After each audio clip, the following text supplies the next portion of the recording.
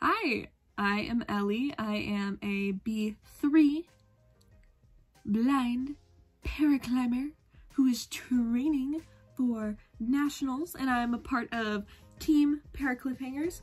So come with me to our Fun Friday training session. And today we have a break in the rain and we have a little bit of sun in the clouds, and it is so pretty outside right now. So let's go climbing. So here is the platform. It's still soaking wet, but the clouds are separating and I have some sunlight. Here's my empty BART train. And right here, I'm showing off a Watermelon Burst C4 energy drink, which they're apparently vegan. And they're pretty good. They kind of taste like watermelon rind. So cheers to that. So my friends Janice and Kevin here picked me up from BART, and we went to the Grapevine, which is in Berkeley, and it's right by one of the BART stations.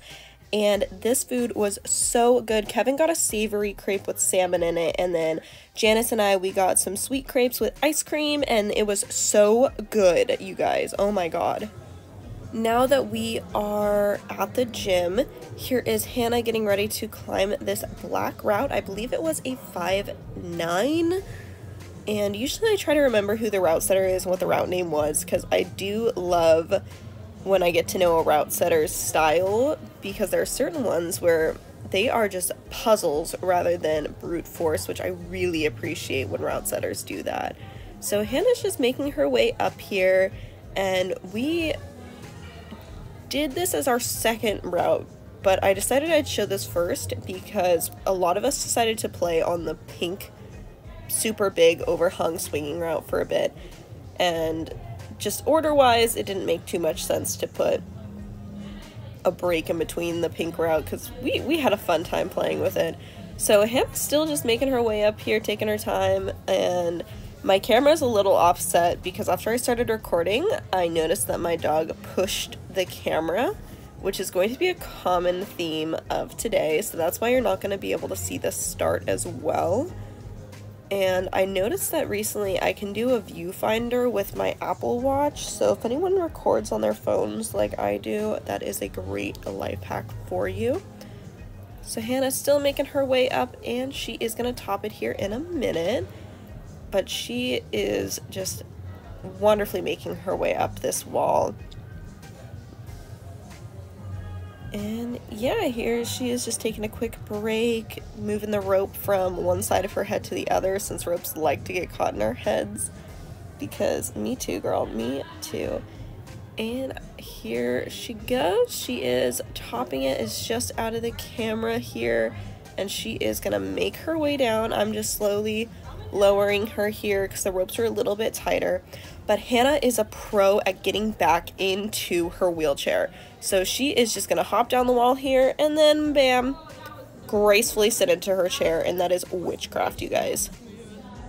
Now it is my turn to climb the same route, and I was able to fix the camera angle here. But right now we're just going through our safety checks. I'm showing off my figure 8. Hannah is showing me that she is locked on the carabiner through the belay loop, and off I go climbing. I am just quickly making my way up this route, and something that I noticed with my visual impairment is that when I'm on the wall and my shadow is casted against the route I'm climbing, I mix up greens, blacks, and purples a lot. So you might notice me looking down at the hold and asking Hannah, is this black or is this green? And it was a funny little thing I noticed. And visual impairment is just such this complex and abstract thing in my head still, even though I've been visually impaired my whole life.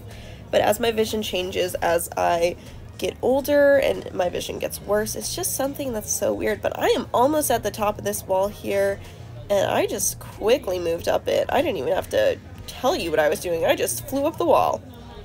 And here we go. I topped her, and here I come down. Now on to the infamous pink route here. We have our good friend Henry canvassing up it, and I feel like I have to say this again. You have to be incredibly strong to canvas up a rock wall. It is not easy work, and Henry is sure making it look easy here with how effortlessly he's just moving up this wall quickly. And I I want to be like him when I grow up. Oh my gosh, he is so strong. So now it's going to be my turn. All right, it is my turn to climb the wall. So here I am, a little nervous. I am setting myself up. I'm going through my bottom loop, top loop, and going through setting up my figure 8, making sure I have 5 pairs. And they're cute little couples, my 1, 2, 3, 4, 5, and tying through my figure 8 here. And we are talking about pack pipe in the background. We tried to go there the 2nd of January, and 1, the gym was crowded, and 2, it was 98% humidity inside the gym itself, so the ropes were wet to the touch, and it was beyond crazy trying to climb, but we did it. Chalk was just disintegrating left and right, but I'm now yelling at my dog because he was licking his parts, and now I'm showing off my figure 8. So let's walk over and start to climb here. So as a belayer, you want to keep a tight belay on your person, but when there's a large overhang like we have here, it's harder to do that because, oh, my dog moved the camera. You want to keep your person close to the wall, but you also want to make sure that if they fall, you have them and that there's not a great swing or anything. So it's a crazy juxtaposition there, and it's so second nature to be like, oh, I need to have more slack on my person because of this overhang. And it's one of those silly things. But here I am making my way, just climbing up the wall here, and this route does not get easier as you climb it. I wish there was a life hack to it, but I am trying to find my spots where I can grab more chalk because this route always gets me so nervous that my hands are sweating. And my dog really tried to set up a cinematic shot here by moving me to the side. But I hope I'm able to get above this wall here. So I was able to make progress and get a little bit farther than I have in the past, but this was so hard. So I'm trying to keep my arms straight, but I am bending them as I'm trying to move my legs up, and now I'm going to try to throw myself up, which I was able to get it. But something that it doesn't show in the video is that these holds are so incredibly sandpapery and just rough that you're ripping your hands up as you go up these walls. And now I'm trying to find the best foot position to really push myself up. I keep dropping my left leg, so I'm trying to gain momentum to see if I can throw myself again. And here we have, I believe it was my friend, oh, I fell, moving the camera and setting the camera back down for me because they noticed that my dog had taken over my belongings, which is not very nice of him, but, you know, his stuff is my stuff, I guess. So here I am back down on the ground. Alright, now for one of the coolest events in the video here, we have the ParaCliffHangers co-founder, Emily, here on the infamous pink route as well. And she is awesome. She is just kind of measuring up the wall here and is getting ready to climb. In the corner there is Kyle. And him and I, fun fact, actually have matching Crocs, and he's been known to steal mine a couple times. And now Emily is climbing up that wall. She has great reach with her arms, and she is having phenomenal feet work, smearing on the wall, and so this is just such a treat to be able to include her climbing in a video so you can see her techniques and how great of a climber she really is. And I don't know if I caught it in the video, but after she comes down, you hear her say that she got scared on the wall. So it's not just me who's a little baby climber, it's her too who can be scared of this wall, because it really is daunting as I pan up the camera here to follow her as she climbs. It definitely gets a little scary. But she's coming to the part where I usually get stuck at. She's approaching it so well, and she's trying to find a nice handhold here. Great feet work. And she is just pushing through here, trying to find a better handhold. And she comes down. Alright, back at it again on the wall is Henry. And here we have Kyle coming in, walking in front of the camera. But it's okay right now. Here, he has a little job. He's going to pull Henry's chair back to where he thinks Henry is going to land after he comes down from the wall. So he's doing his job, and Henry's starting to climb that wall here. And Kyle's just gonna stand in front of the camera here, and people are trying to get his attention and say, hey, Kyle.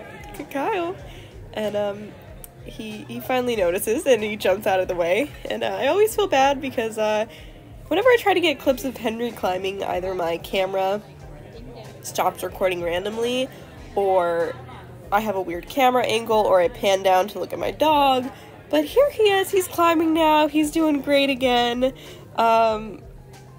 He's wonderful at canvassing. This is his second attempt here up on this wall, and he is working his way up per usual, and he's giving it a lot of power. And I am actually the one on the secondary belay rope, the one that is on the left side here, that purple rope. And this is my first time giving that sort of belay out because it's different than a regular belay. It's similar to what a lead belay is like. You are feeding them rope, which is pretty cool. And he is making his way up. Kyle walking back in front of the camera here. But he's making his way up. He is really powering through the section here, and him and I both get stuck right here. Because this is a hard wall, you guys. I cannot stress that enough. But here he comes down and back into his chair. Alright, so here I am giving the thumbs up to the camera because it's my turn, so I'm swinging my arms around as my friend gets untied. Kyle walks in front of the camera again, so I said, you know what, say hi to the camera.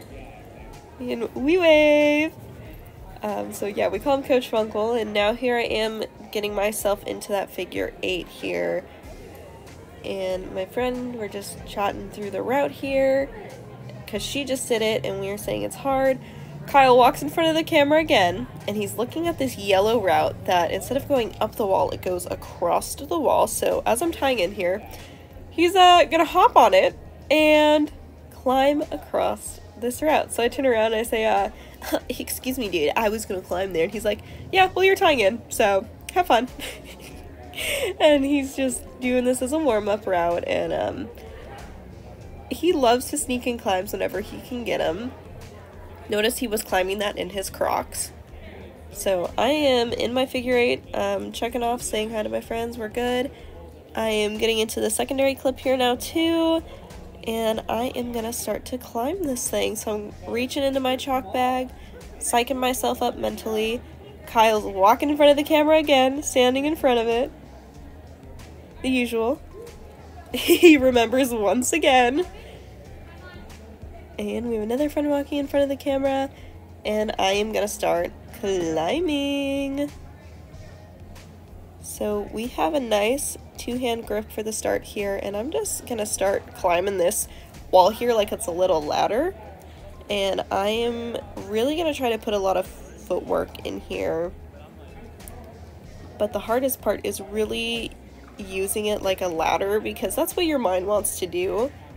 And this is such a narrow route because I'm used to like wider routes where I can throw my leg across to one side and then push into it, whereas this one I feel I have to be skinny. I have to think skinny thoughts, which is so opposite to what I'm used to. And so here's a section that Henry and I get stuck at, so I'm preparing myself. I'm getting chalk on, and I'm gonna just hype myself up here. More chalk, matching, switching, all that fun stuff. And I'm going to power myself through here. So I easily, with my left hand, reach up to that big pink hold. And like I said, these holds are so coarse and sandpaper feeling. So I'm just trying to grab holds up here, try to find a nice right foot on these little like pegs on the side. I didn't like how they felt, but I'm going to try to like squish my foot in there. And I slipped because I tried to grab for a hold. I slipped. You can see me. I'm mad at myself because I slipped. I actually hurt my hands and ripped my pinkies open.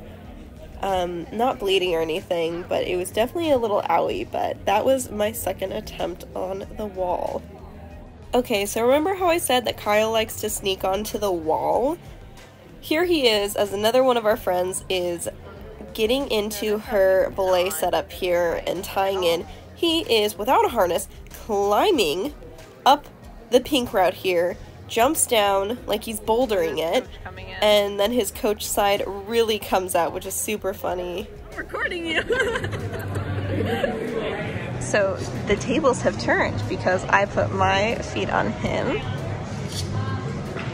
and he's mad at me. So for my final route of the day, I wanted to do this 510B Bam Bam route, and here I go. I'm starting it, and Kyle's telling me how maybe sometimes it's not the best idea to climb in bell bottoms if you have to do a foot match. However, I think he's just trying to curse me here, but I'm really giving a great start to this Bam Bam route, and I love Bam Bam. I purely love Bam Bam because he makes some great problem-solving moves, and I think that's a great spot and need for where I'm at right now in my climbing skills. So compared to last time when I climbed this, where I tried to like use my head to climb here, I'm just gonna jump up and grab that outer bit of that huge sloper and then hook my foot when I can on the little tube type hold there. And I thought that was really genius of me because it saved some of the physical strain, and by jumping into it, it made me have a better hold. So now I'm getting to a point where I can wedge my leg into that hold because it's just a huge jug.